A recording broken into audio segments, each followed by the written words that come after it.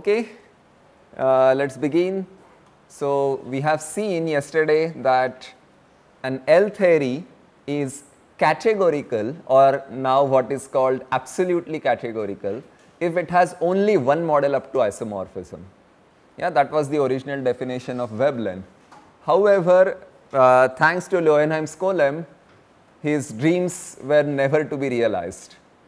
Because if a theory has an infinite model, then it has a model of every cardinality bigger equal the size of the language.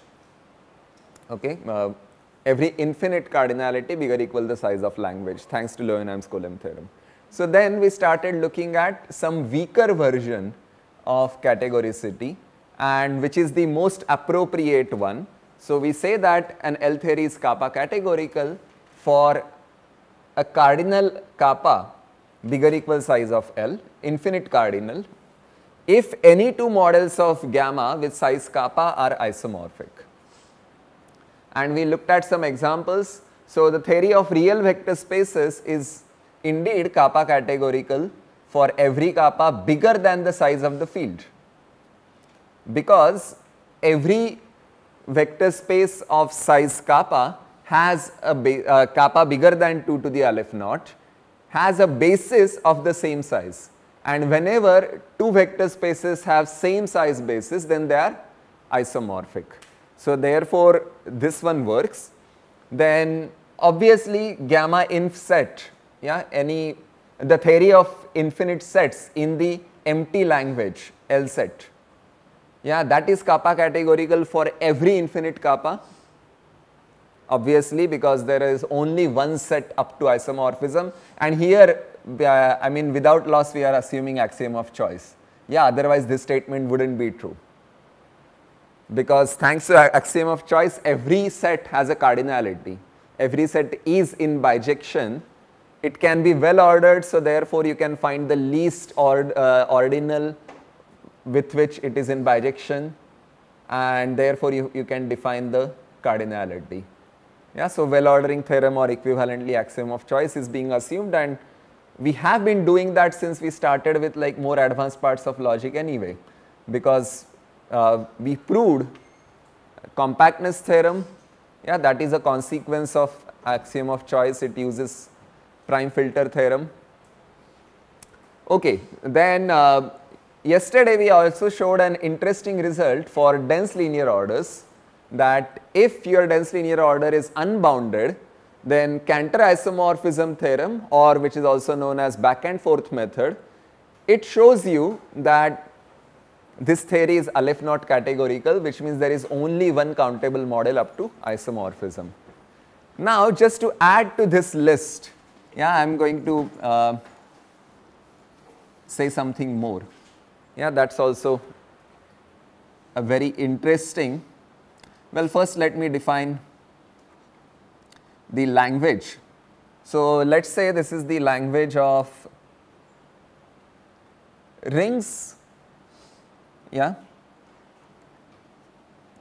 which is F, G, H, C, E.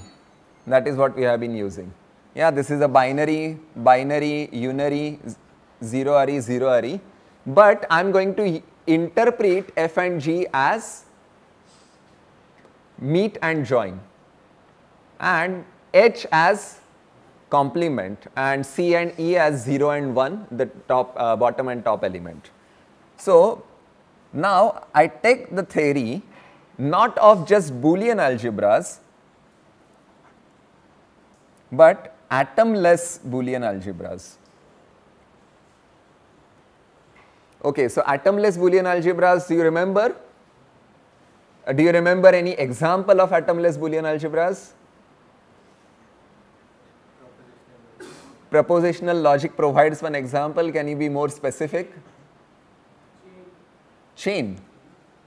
Chain is not an example of a Boolean algebra unless it is only two element chain. Say something more. Lindenbaum-Tarski algebra, yes. For a countably infinite language, yes, that is definitely So, LT algebra for a countably infinite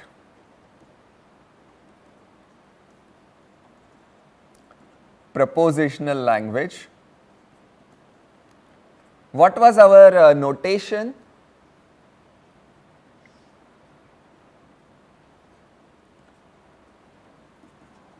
We used BL, yeah. So, BL but size omega, yeah, I mean size aleph naught.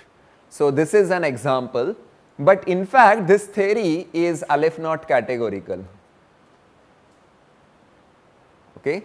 So, what do I mean by that? That there is only one countably infinite model up to isomorphism. So, this is the only atomless Boolean algebra which is countably infinite. And how do you prove something like that? If you remember, yesterday we saw something about this Cantor isomorphism theorem. What was given to you? That, I mean, even if let us say DLO and bounded, yeah, there are two dense linear orders which are bounded and contain at least two elements. Yeah, so suppose that is given to you. Then you map the least element to least element, largest element to largest element, and then in between you can play around just like this unbounded case. You can map any element to any element, and then below that there is a non-minimal element, above that there is a non-maximal element, and between any two elements there is a, thanks to density. Now, if you remember, there was an exam question about density of atomless Boolean algebras, right. So, atomless means that below any non-zero element, there is another non-zero element. So, that is like unbounded below, okay. You will map 0 to 0, 1 to 1, but removing 0 and 1, it is unbounded below, it is unbounded above, and it is also dense. So, using these properties, if you can list all the elements of one Boolean algebra, one countably infinite atomless Boolean algebra and another countably infinite atomless Boolean algebra, then you can just follow the back and forth method. You have to simply make sure that meets will get mapped to meets, joins will get mapped to joins. Yeah, there is slightly more work to do, but you can ultimately get there, and therefore by a same argument, essentially the same argument, you can prove that this is the only countably infinite atomless Boolean algebra. So, as soon as you have density and all, yeah, everything starts working fine. Density and unboundedness. Any questions? Yes, the idea is still the same. Another thing which might be interesting for you, yeah, so now I am going to talk about L-ord. Do you remember what it consists of? One relation symbol which is binary, okay. And we saw that one of the examples is, I mean the simplest possible example is directed graphs, but I can also talk about graphs. They do not have to be directed. What is a graph? Do you remember the definition of a graph? What should you put in this theory? Simple graphs are, there are two properties, irreflexive and symmetric. Very good. So, simple graphs. So, I am going to take theory of simple graphs.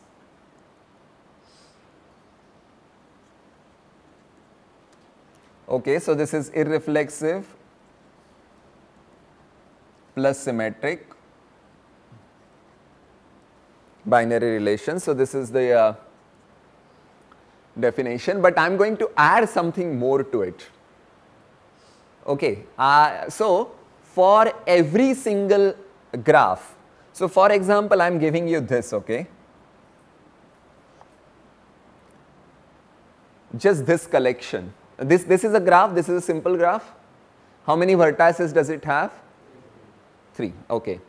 Now, can you write down a sentence which says that a subgraph of my graph is isomorphic to this? The induced subgraph is isomorphic to this.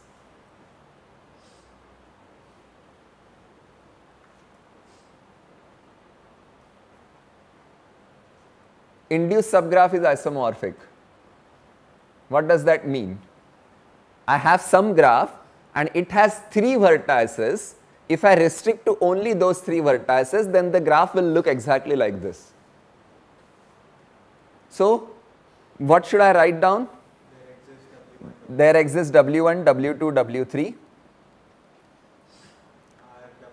such that R, W1, W2, very good, R, W2, W3 and not R, W1, W3. Do you understand this? What does this say? This says that there is, let me call this G equal to VE, vertex and edge set. So, this sentence says that, let me call this phi G. So, phi G says that there is, like G is an induced subgraph.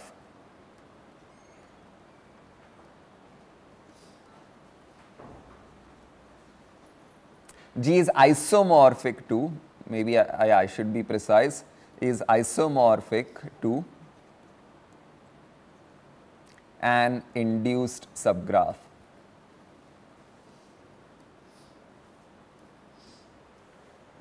Okay, so every single finite graph can be written like this. Definitely, every single finite graph will have a corresponding sentence phi G. So, what if I say random simple graph? This consists of, gamma simple graph union phi G such that G is a finite simple graph.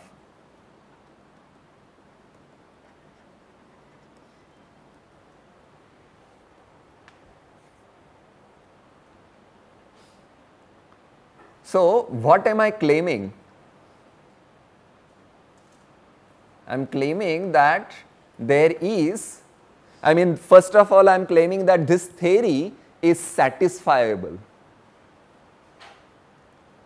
Okay, first try to understand what it is saying. This is satisfiable means that there is a graph which has one copy of a given finite simple graph as an induced subgraph, and this should happen for any finite simple graph. So, obviously you can imagine this structure, if it is satisfiable, then it must have an infinite model, correct? Because the size of these finite graphs can grow larger and larger and larger. So, therefore, if it is satisfiable, then it must be infinite. Now, how do you show this is satisfiable? Compactness, you choose the theory of simple graphs, that much you should always retain, it's just 2 sentences, and then you should add phi G for finitely many of them. Well, do you know any such example? If there are only finitely many such graphs, then you take disjoint union of all such, and then that's a model of that finite subset. So, therefore, this is finitely satisfiable. So, by compactness this is satisfiable, and by Leeuwenheim's-Kolem theorem it must have a countable model, because the language is singleton. So, the smallest infinite cardinal bigger equal size of language is aleph naught. Okay, so I said lot of things. So this must have an infinite model of size aleph naught. Okay. So thanks to compactness, we know this exists. So this one is called a random graph. Yeah. Why is it called a random graph? So basically, you start with a countably infinite set of vertices. Yeah, let me draw some picture for you on the, so random graph.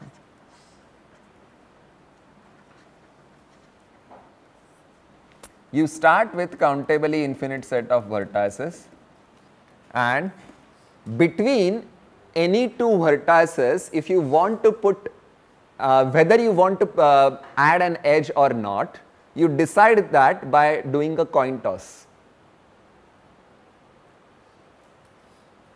Okay? If it is heads, I will put an edge. If it is tails, if it is a fair coin, yeah, then however I construct this graph, and you have to do it for every single pair.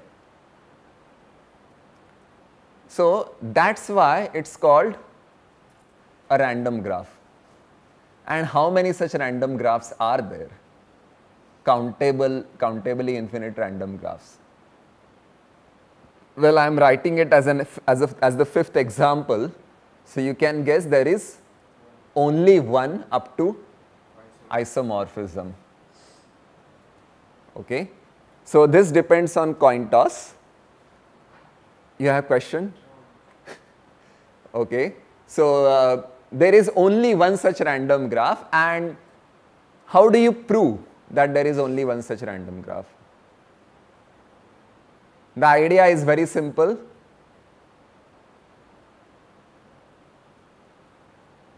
Back and forth method. There is no other argument that you know. Okay, so you start by mapping any vertex to any other vertex. Then you look at its, now you choose another vertex, and now you look at the subgraph generated by those two. Yeah? Now that subgraph is finite.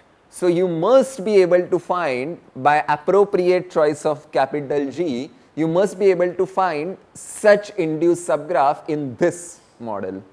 And then you keep on building and building, and you will get an isomorphism using back and forth method.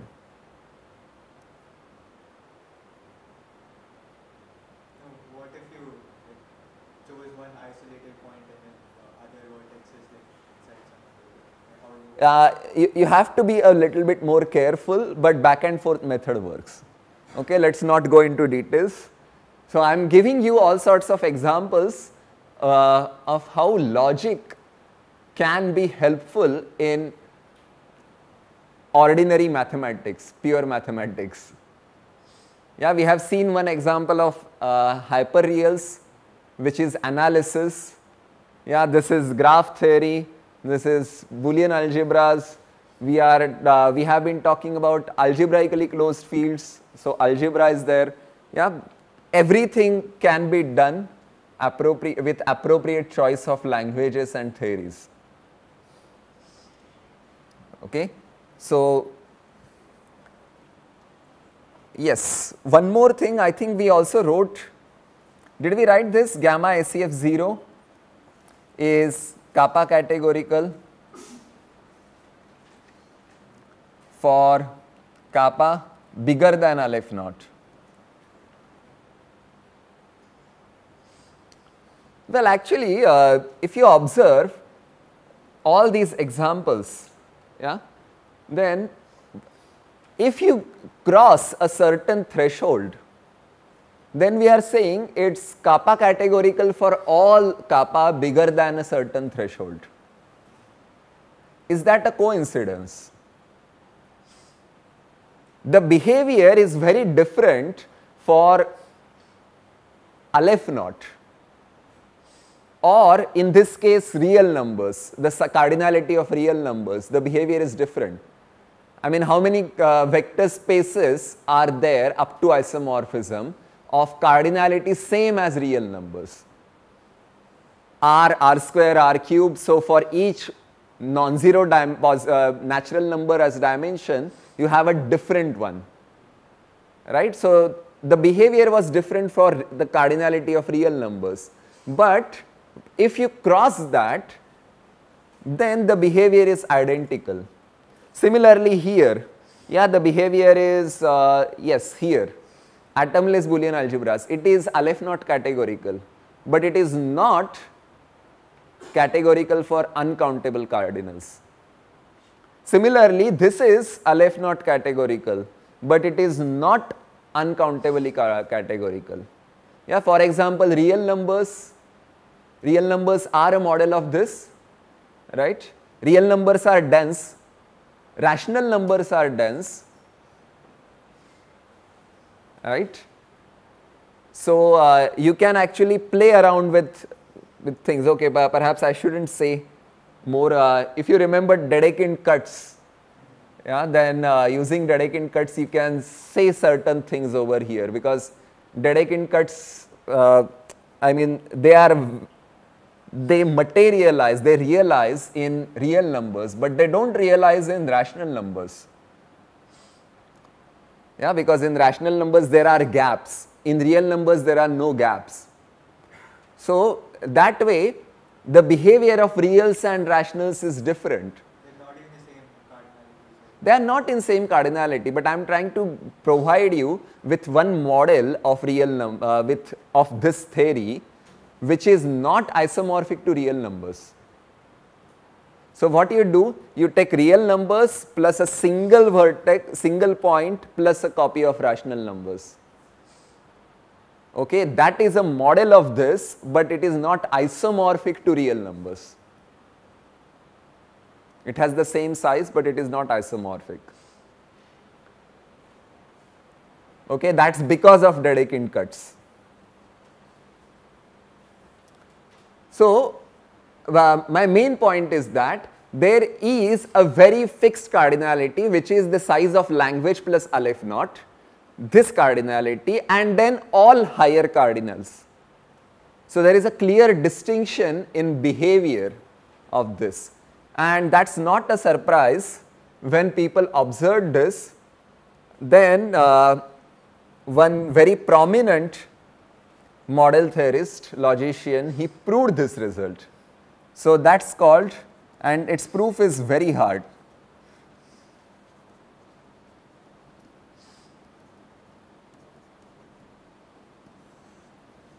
Morley categoricity theorem. So suppose kappa is bigger than size of L plus Aleph naught. If gamma is an L theory, that is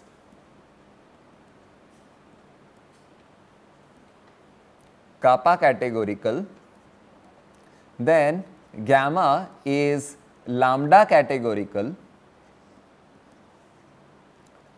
for each lambda bigger than size of L plus Aleph naught.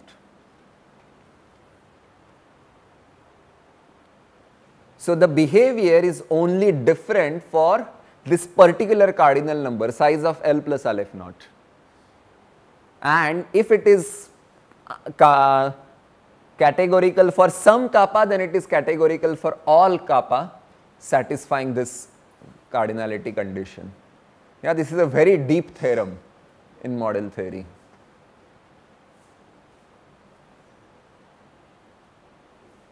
Yeah, and all the examples that we have seen definitely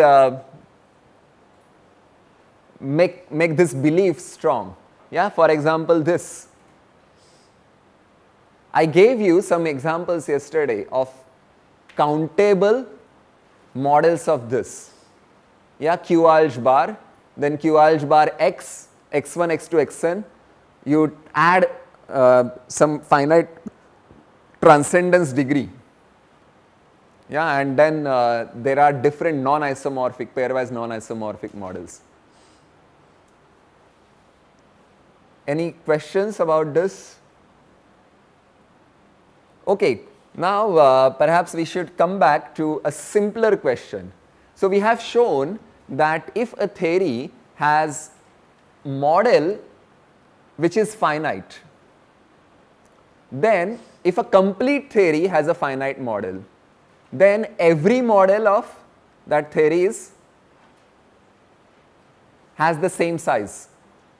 Okay, but I think we also mentioned something about the converse, a test for completeness. You remember that? It's called Wash-Watt test. So, let us quickly state and prove this. If gamma is an L theory without any finite model,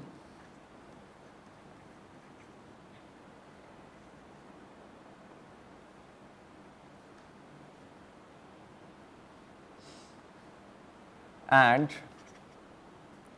gamma is kappa categorical for some kappa bigger equal aleph naught plus size of L, then gamma is complete.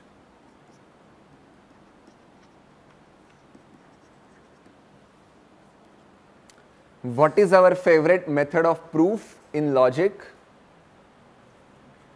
Induction, yes, but the second most favorite. Induction cannot be used here. What will you induct on? Proof by contradiction. So, we are going to do that. So, suppose not. Suppose gamma is incomplete. Okay, so incomplete theory. Yeah, that's a prelude to tomorrow's lecture. Gödel's incompleteness theorems. Yeah, it's about incomplete theories. So, suppose gamma is incomplete, then what can you say?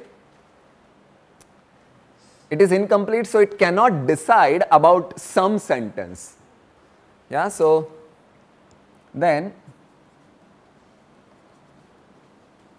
there is some phi such that gamma doesn't logically imply phi and gamma doesn't logically imply negation phi. Okay. So,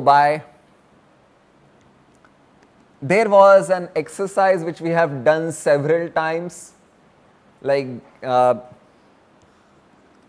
so then what can you say about this?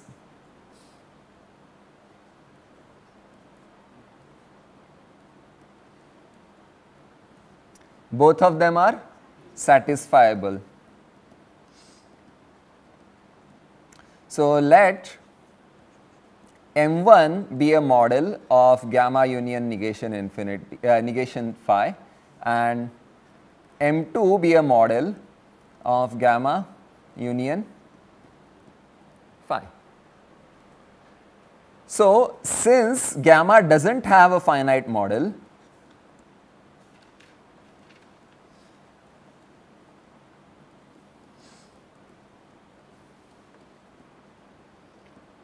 M1 and M2 are infinite.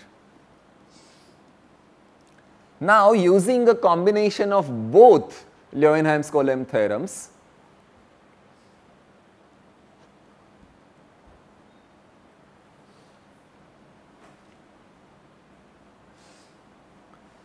using LS theorems,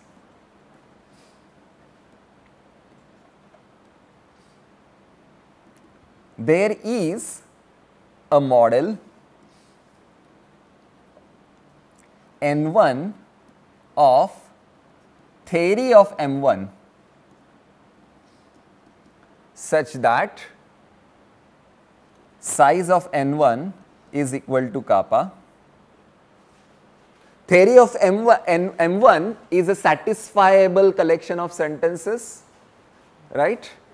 So, therefore we can get some n1 of size kappa, because you can go up and down, yeah, upward and downward Leeuwenhoek's-Coulomb theorems, they will guarantee existence of this. Okay. And similarly, n2 satisfying theory of M2 such that size of n2 is equal to kappa. Now observe, I am talking about theory of M1, which is the collection of sentences which are true in M1. So gamma is contained inside there. Yeah, so in particular,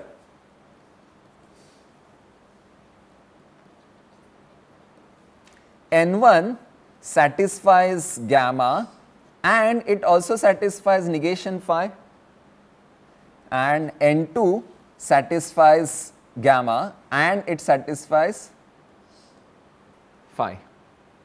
So N1 and N2 are both models of gamma, but one satisfies phi and another one satisfies negation phi. So can they be isomorphic?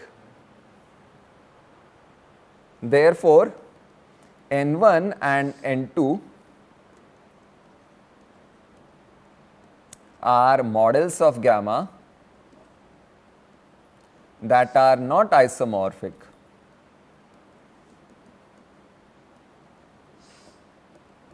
Models of gamma with size kappa, and therefore what we have shown, therefore gamma is not kappa categorical. End of proof. We simply proved the contrapositive, and this is Wash-Watt test. Very simple proof. So using this, now you can conclude lots of things. Yeah, let me go back to this slide where we were looking at examples of categorical theories. So let us look at this. The theory of infinite vector spaces. Yeah, I mean this is important. I am not saying 0 is a real vector space. I don't want that. I want to say add an axiom which says that there exists a W such that W is not equal to 0. If I add that, then this theory is kappa categorical for any kappa. So it satisfies the hypothesis of Wash-Watt test. Look at this. It should be an L theory without any finite model. So I said that there is at least one non-zero element, and as soon as there is one non-zero element, I should have all its scalar multiples, so it becomes infinite. So therefore the theory of vector spaces without non-zero vector spaces or infinite vector spaces, that theory is kappa categorical and hence complete. Similarly, the theory of dense linear orders which are unbounded, that is Aleph not categorical. Can it have a finite model? No. So therefore it is also a complete theory. What if I talk about bounded dense linear orders? Then I should add the hypothesis that there are at least two elements, because by density, by two elements I can generate infinitely many of them. So the theory of bounded dense linear orders with at least two elements is also Aleph not categorical and hence complete. Right? Theory of atomless Boolean algebras, of course every atomless Boolean algebra has to be infinite. Yeah? So the theory of atomless Boolean algebras is also complete. Similarly, theory of random graphs is complete, and ACF0 is also complete. Similarly, ACFP is also complete for any prime P if you understand what is characteristic of a ring. So there are so many examples of complete theories. But yeah, I mean let me quickly say something. that for finite things it doesn't really work. One theory can have one finite model and another finite model of the same size, but they are not isomorphic. So for example, Z mod 2Z, we have seen this, then you can take its product with Z mod 2Z, and Z mod 4Z is another group. Both of them contain 4 elements, but they are not isomorphic. Okay, you consider 1 in Z mod 4Z, then how many times do you need to add 1 to itself to get 0? 4 times. 1 plus 1 plus 1 plus 1 is 4, 4 is 0 modulo 4Z. So therefore, there is one element of order 4 in that side, but every element on this side has order 2. Okay? So therefore, yeah, I mean it's pairs of 1 and zeros. 1 comma 1 is of order 2 because 1 comma 1 plus 1 comma 1 is 2 comma 2, which is 0 comma 0. This is called Klein-Fehr group. Fehr is 4 in German. Yeah, Klein was German, so he said it's Klein-Fehr group. I mean, he did not name it Klein-Fehr group, but okay, so there can be a theory which has a finite 2 non-isomorphic finite models of same cardinality. Okay. All right. So now let us go ahead. I think I have said everything I wanted to say about this. Okay. Now we want to understand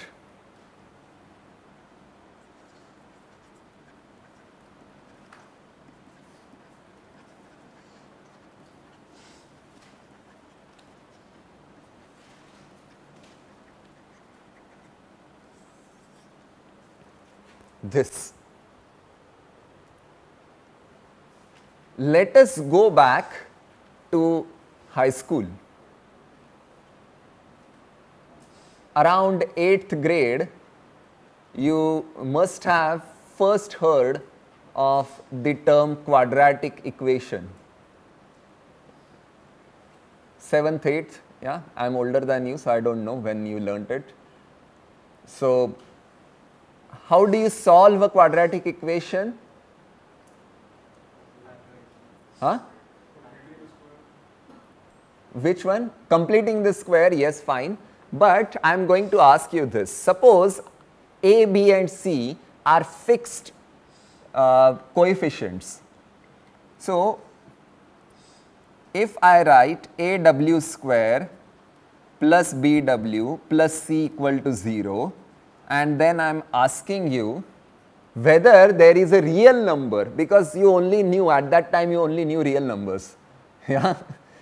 So whether there is a real number which satisfies this.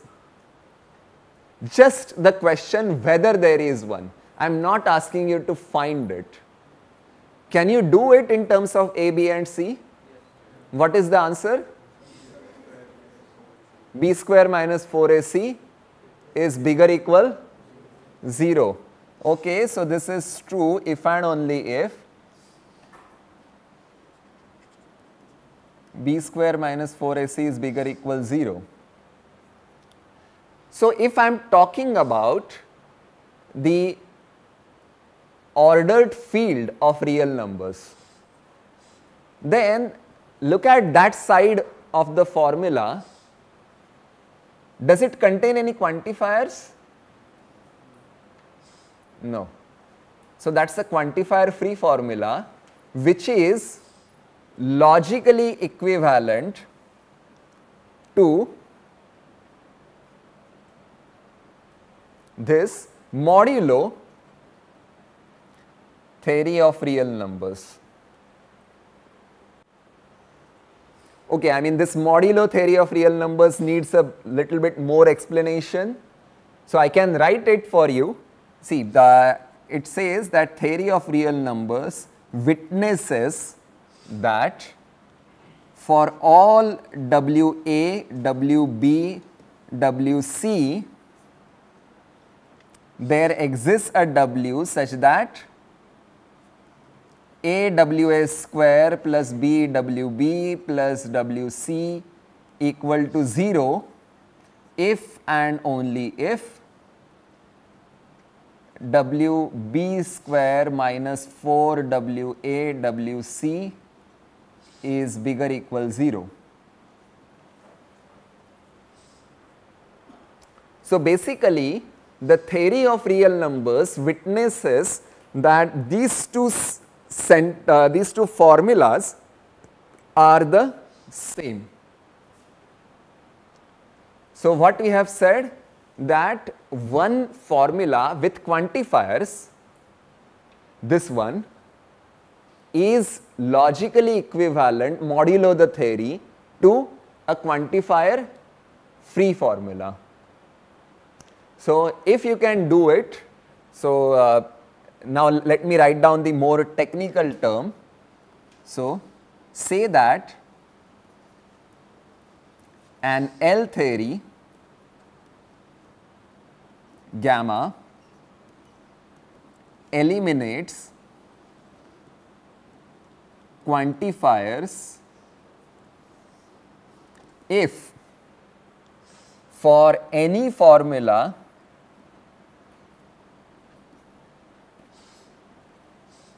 phi x bar there exists a quantifier free formula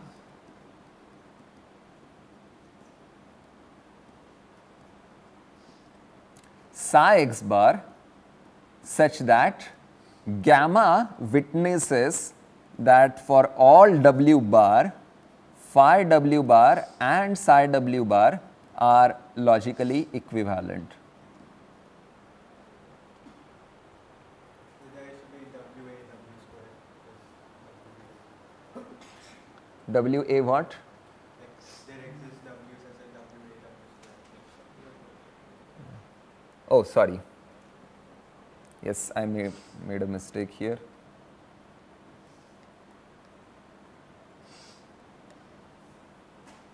Thank you. Let me write it again.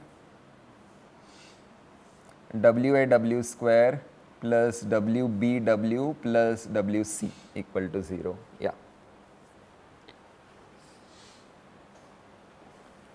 So a theory is said to eliminate quantifiers if for any formula there is a quantifier free formula which is logically equivalent to it. Okay. Now this is the process that, I mean, in general there is no recipe for this. Yeah, for eliminating quantifiers there is no recipe. There are some well practiced techniques, but they work only in special situations. But before we do this, let me remind you that every formula is logically equivalent to 1 in a particular form. What is that form called? The prenex normal form. So prenex normal form has all the quantifiers in the beginning. So this is simply a reminder that all quantifiers, yeah, Q W1 bar, Q W2 bar, I mean Q1 W1 bar, Q2 W2 bar and so on, QK WK bar, and then inside it is quantifier free.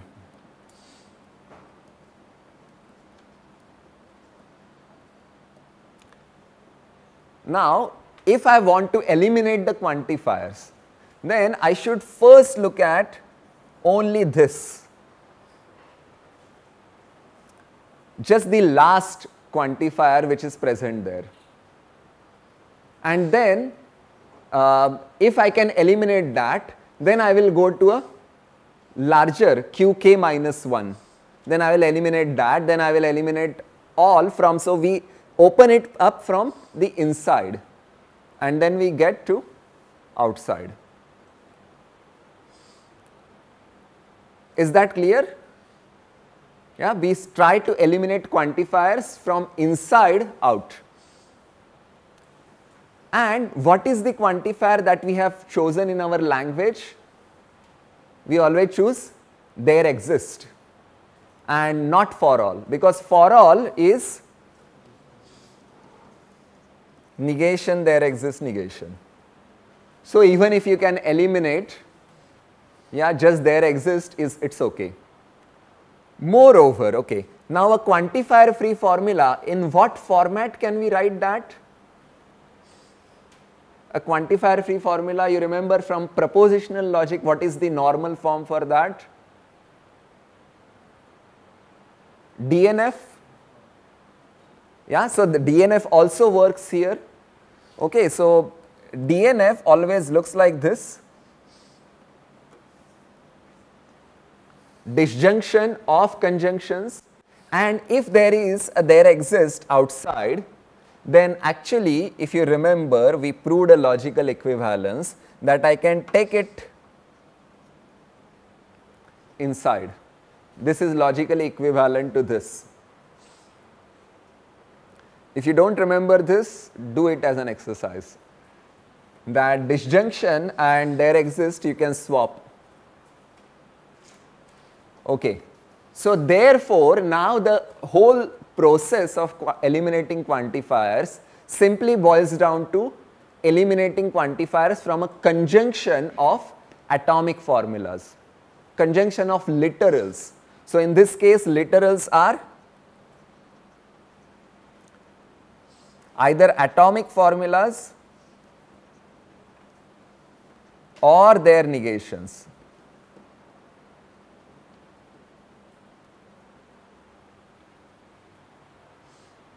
Okay, so eliminating quantifier simply boils down to eliminating a quantifier from a conjunction of literals, finite conjunction of literals.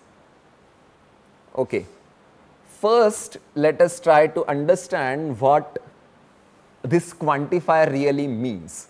So for example, yeah, I am writing down this particular equation which you all know, x square plus y square equal to 1. In real numbers, what is the definable set of this?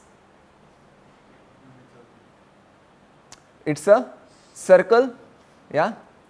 You are all scared to say the circle now, yeah? But this is actually a formula and I am asking you what is the set defined by this. So, fine, this is a circle, I am going to draw a circle. What is the origin? 0, 0, and this point is 1, 0. Okay, good. Now I am asking, if I project onto the first component, which means I should write this.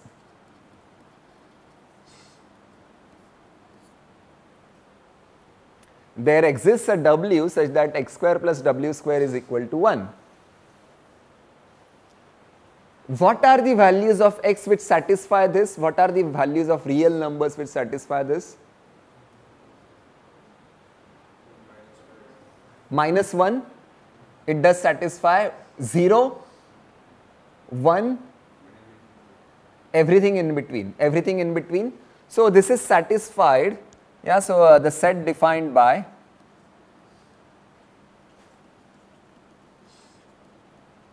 is the interval minus 1 to 1. Okay, so basically what I am doing, I am looking at a point, then I am drawing the vertical line at that point and I am asking whether this vertical line intersects the circle.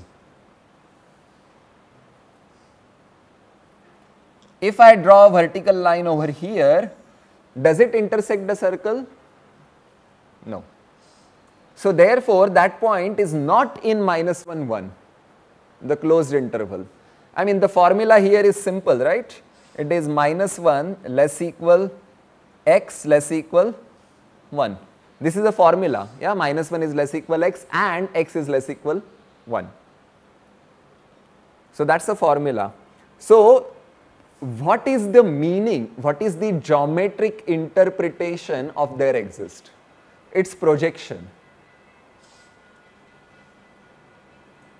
So geometric interpretation of there exist is projection. So if you are given a definable set, then you try to project it down to something smaller. You are studying linear algebra? Yeah, so in linear algebra, you solve systems of linear equations. Now those linear equations are finite conjunctions of atomic formulas. Yeah, because what are atomic formulas in the case of real vector spaces, the language of real vector spaces? Some scalar multiples of some variables is equal to scalar multiples of constants. So ultimately you can rewrite it as a single linear equation, R linear equation, right? So that one you can project, and then you ask whether this particular system of linear equations has a solution. What are you doing? You are asking for there exists a W such that some system, some matrix equation, yeah, A bar, then usually you write W bar, Y bar, and you are asking for W bar and is equal to some B bar. This is what you are asking. Gaussian elimination method will let you solve this system of equations. Well, actually, if you work a little bit harder, you can show that gamma R vector spaces eliminates quantifiers.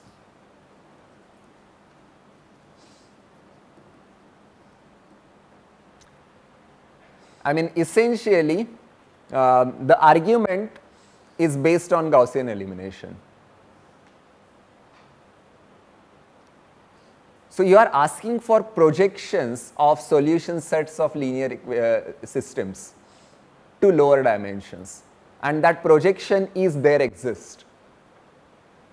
If you want a geometric interpretation of for all quantifier, universal quantifier, then this vertical line has to lie entirely inside the definable set. See, there exists says that the vertical green line, there is a point on the green line which is also on the definable set. For all says, for all points on the green vertical line, it is inside the definable set. So there is a lot of geometry hidden in these pictures. I will end this by giving you more, so this is usually called QE, yeah, quantifier elimination. QE is quantifier elimination. So some more examples of theories which admit quantifier elimination. So that is gamma SEF. Yeah, the theory of algebraically closed fields, it eliminates quantifiers. In algebraic geometry, this is a celebrated theorem. It's called Chevallier's theorem. I mean, in more technical terms, it says that the projection of any algebraic variety is a constructible set. Constructible set is a finite Boolean combination of algebraic varieties, and algebraic varieties are solution sets of polynomial equations. So this is the one. Then gamma RCF, okay, real closed fields, which means the theory of real numbers as an ordered field. Okay, so this is called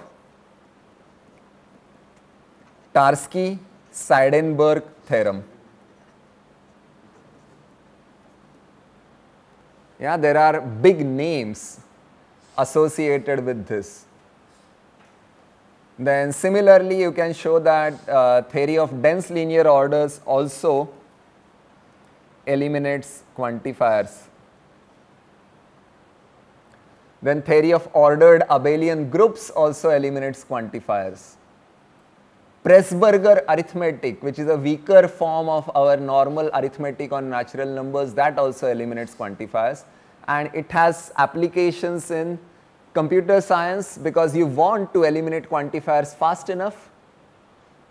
Yeah, so computer scientists are very heavy on this because decidability problems and algorithms, they all depend on how fast you can eliminate quantifiers. Okay. So, yeah, with this I am going to end today's lecture.